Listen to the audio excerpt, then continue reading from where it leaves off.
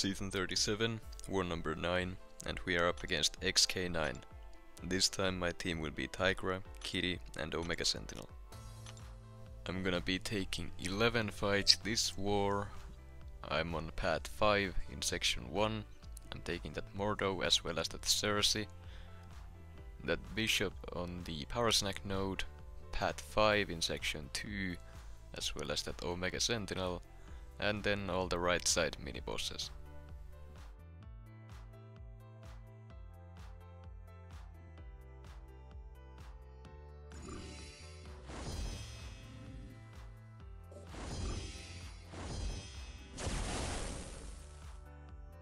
Up first we have the Sasquatch on the ebb and flow knockdown and right back at it node.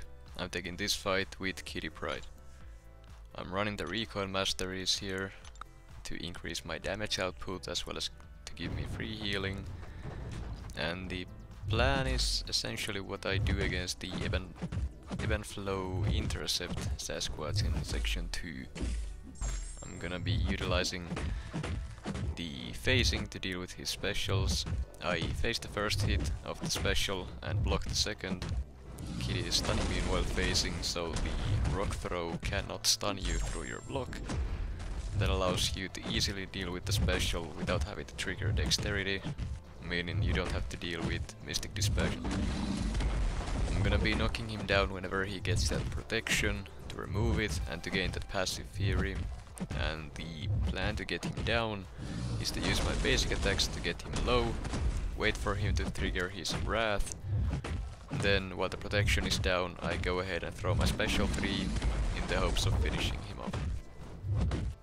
The reason why I wait for him to trigger his wrath before going for my special is because each of those rage stacks gives him 5% damage reduction. So waiting for him to trigger the wrath first means that he removes all of those stacks.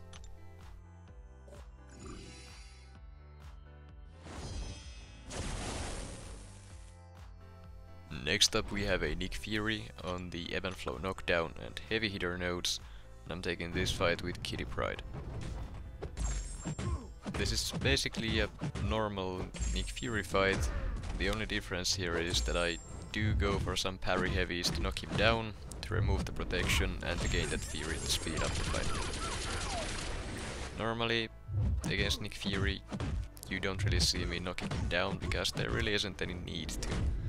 But here, well, it's not necessary, but it does speed up the fight quite a bit. Even then this is a slow fight. Another way to speed up the fight would be to use specials early on. But again, like I've said many times before, doing that against Nick Fury with Kitty is pretty risky, since using a special consumes all of your prowess.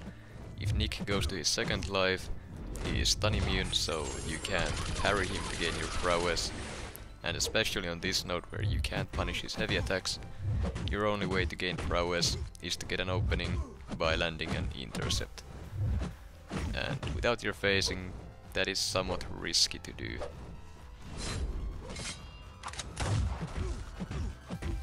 Now here is where I mess up a bit. I tried to go for a parry and I missed it and ate a full heavy attack from Nick. Luckily he was still in his first life, so he didn't have that big fury buff.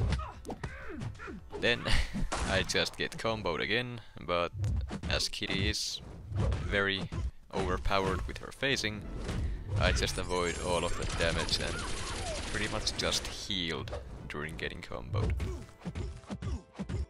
I wanted to knock him down before pushing him to his second life, but he was unblockable, so I couldn't go for a parry. So he is taking down a lot slower than he normally does. I go for a bit of a risky play here and go for the face heavy attack in the corner. He did get a 5th tactical charge from me hitting a medium there, so had he punished me there, I would have gotten comboed. Of course I would have been phased and wouldn't have taken any damage, but still that is somewhat risky to do as well. I wouldn't recommend it. I was just gonna play this slow to finish him off, but this special 1 pushed him over 20 charges, resetting them, so he didn't bypass miss anymore. So I just went ahead and finish the fight off by facing the full special one. And then we have a Mordo on ebb and flow knockdown, and right back at it, the shared fight in section 1, and I'm taking this fight with Pryde. Now, I do have the White Magneto pre-fight here, so this fight is basically like any other Mordo you've seen me take. As soon as I get to 10 prowess for that unblockable, there is nothing Mordo can do to me. Or that's how it usually goes, but here he just wasn't using specials, he was gonna get the power gain, so he would have been at special 3 here. I had to go and risk it, throw my special 2 while the protection was up. It didn't finish him, but I got enough power to get back to my special 1 there, which was enough, luckily, to finish him off. Otherwise I would have eaten a special 3. Next up we have the Sersi on the Hazard Shift, Incinerate and Shock node, as well as Insult to Injury, which is why I had to take off my recoil masteries. Having a debuff on me lowers my defensive ability accuracy by 30%, which can cause my parries and my prowess gain on parries to fail, so I did have to change my masteries for this fight. Now, last time I gave this fight to a CGR instead, and it cost us a death, so this time I just went straight up with Kitty. I'm gonna try to redeem myself for that mistake here, and the game plan is to wait out the glancing as well as the shock phase and go for big special 2s to slowly but surely take her down. Now, I did have a slight mistake here, and I had forgotten to turn off a alarm I had set, and apparently those get past do not disturb. Luckily it happened while I was in the middle of my special attack animation, but it could have been bad. Since I need to wait out the shock phase anyways, I use that time to go for a lot of parries to build up my prowess using the White Magneto pre-fight.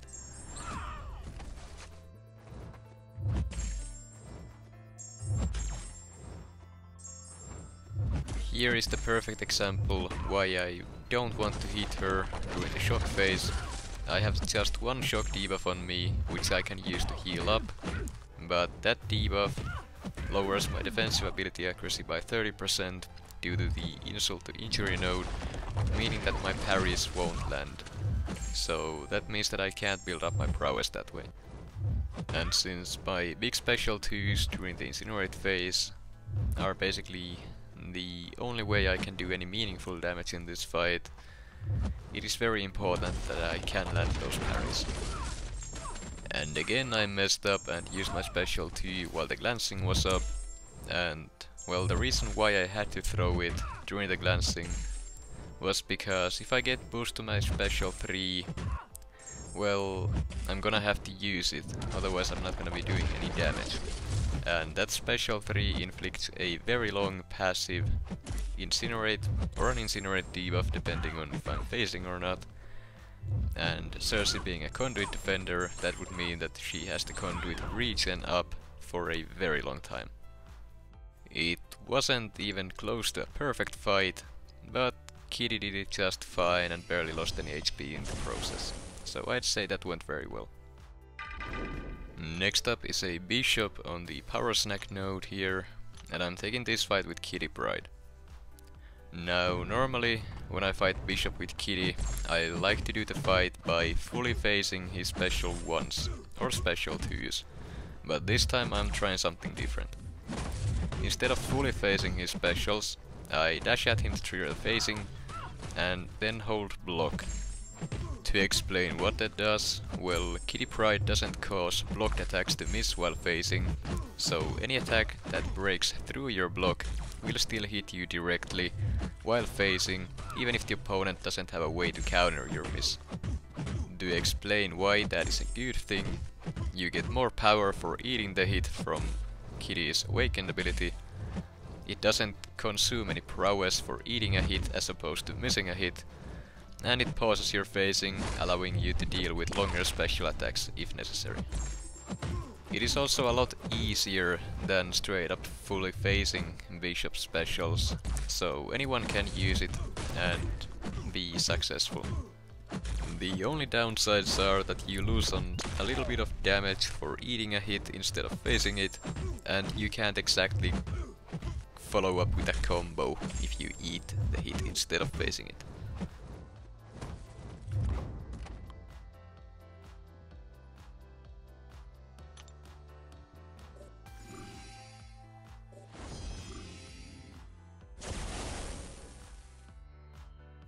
Next up we have a Scorpion on the Ebb and Flow intercept node, and I'm taking this fight with Pryde. Now I am running the recoil masteries here, or half of them, with the poison, and the plan here is to basically just nuke him down with a single special 2. I'm building up my prowess early on for the unblockable, and the idea is that I just need to get to my special 2 at 20 prowess, then land an intercept to remove the protection and to gain that fury, then just throw the special and the fight should be over. And just like that, Scorpion goes down. He has one of the lowest health pools in the game, so it is a very fast fight. Next up we have an America Chavez on the Ebb and Flow intercept and Mighty Charge nodes. I'm taking this fight with Pryde. Now the plan here is basically the exact same as it was against that Scorpion, although everything doesn't go exactly as I wanted it to go. I'm building up my prowess just fine, and I'm waiting a special 1 from her, but I messed up my face block.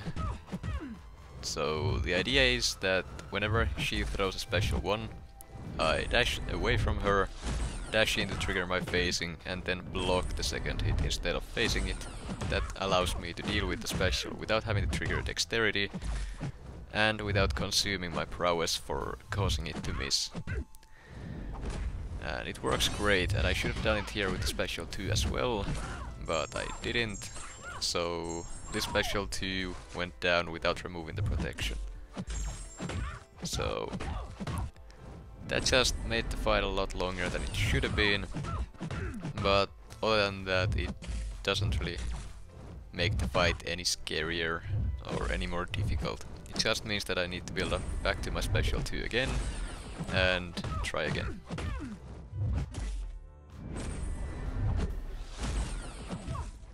I land the intercept and go straight for a special 2 with only 10 prowess, and even then it was enough to finish her off. Now that was slightly risky. If I didn't finish her off there I probably would have eaten a special 2, but luckily that didn't happen. Next up we have an Omega Sentinel on the Ebb and Flow intercept and Mighty Charge nodes, the shared fight in section 2, and I'm taking this fight with Tigra. Now I did have to remove my recoil masteries for this one, because I don't really want to be ticking down from the divas with Tigra.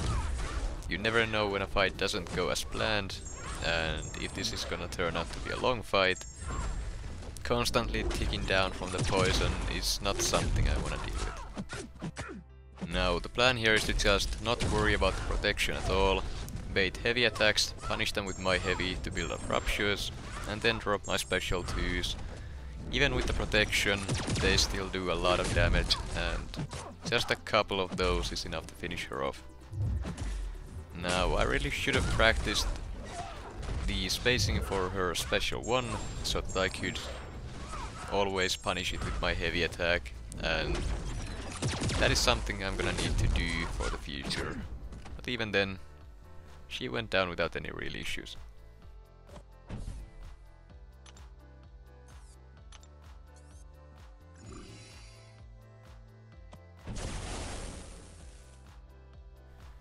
Next up we have a King Groot on the Safeguard miniboss node, and I'm taking this fight with Omega Sentinel, starting in the healblock debuff mode.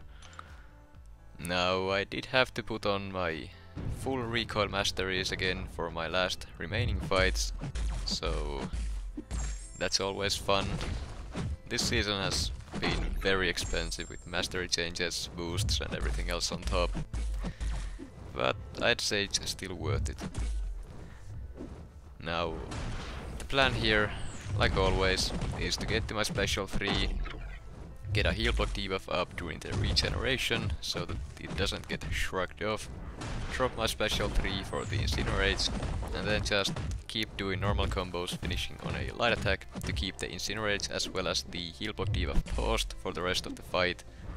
And that is basically all you need to do against a King Groot with Omega Sentinel.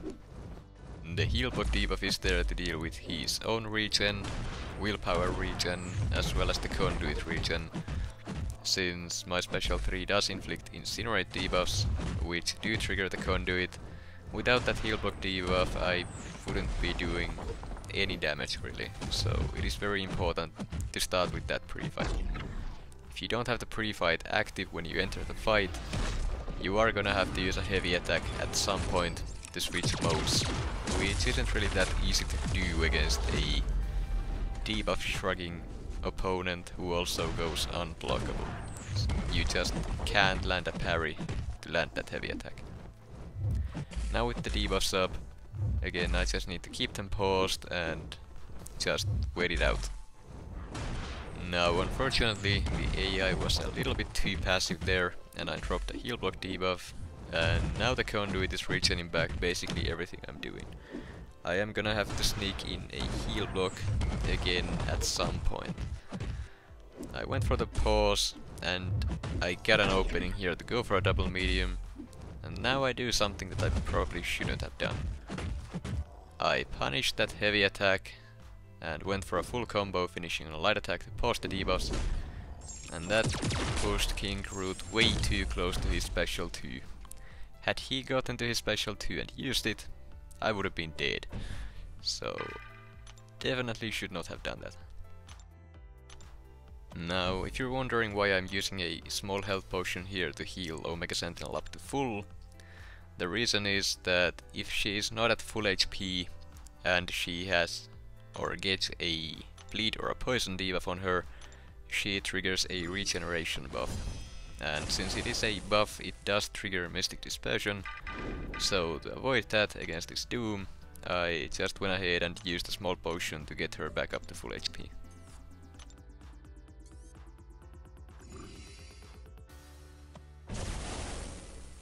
Okay, now then we have a Dr. Doom on the Stunning Reflection miniboss node, and I'm taking this fight with Omega Sentinel, starting with the heal block debuff mode active. Now the plan here is to use the heal block debuff to deal with conduit as well as willpower healing, and then I'm gonna be using the auto block trick to trigger incinerates on Doom safely to disable the stunning reflection and to gain power from polka dot power, as well as to get that tiny bit more damage on the incinerate debuff itself. Now, in case you haven't seen me use Omega Sentinel against a stunning reflection fight before, the auto block trick is something you can do against anyone who isn't a mutant champion or incinerate immune. So when Omega Sentinel is at 10 armor buffs, she has an auto block safety net mechanic that also triggers an incinerate debuff on the opponent. The auto block triggers the incinerate debuff before the parry stun, so it disables the stunning reflection and then stuns the opponent, getting you a free opening. That is an easy way to make the stunning reflection fight a lot easier to deal with in general, but just remember that against mutants all of your incinerate debuffs will be plasma debuffs instead, so it doesn't disable stunning reflection, meaning that if you try it against a mutant, that parry stun on the auto block will get transferred back to you and you are gonna get comboed. Now, Omega Sentinel would work for this fight even without using that trick, but it just makes the fight a lot faster and a lot more fun.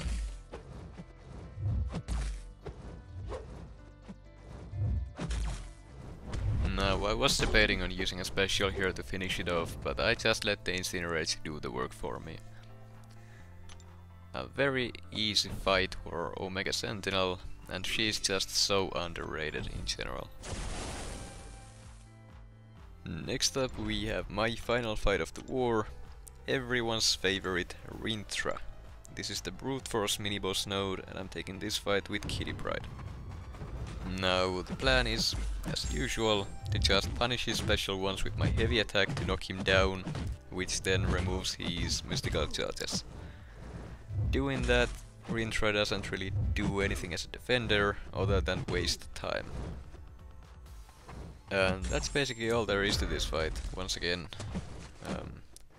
Rintrah is just a very long fight with basically any attacker, but at least next season with Ghost being whitelisted, I guess you could take advantage of those Rupture debuffs and just nuke him down with a couple special twos. But until then, yeah, prepare for a few more Rintrah fights for the rest of this season. Now I probably should be cutting out these Rintrah fights and maybe some of those King Groot fights as well by now.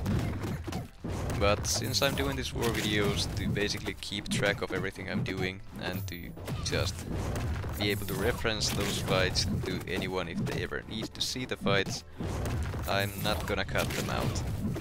I do sometimes speed them up like this to just get them over with faster, but I still want to have them included so that I can keep track of everything myself. But on the plus side, I do always include the timestamps for every single fight down in the description, so if you ever need to just skip some of the fights for whatever reason, if you don't want to watch them if you've already seen them, you can just go down there and click on the timestamps to skip on the fights that you don't want to see. And that marks the end of my war. I'm well on pace to smashing my own record for the season, but more on that on the final war. We did end up winning the war 5-4. It was a very close one, but we did manage to clutch it up.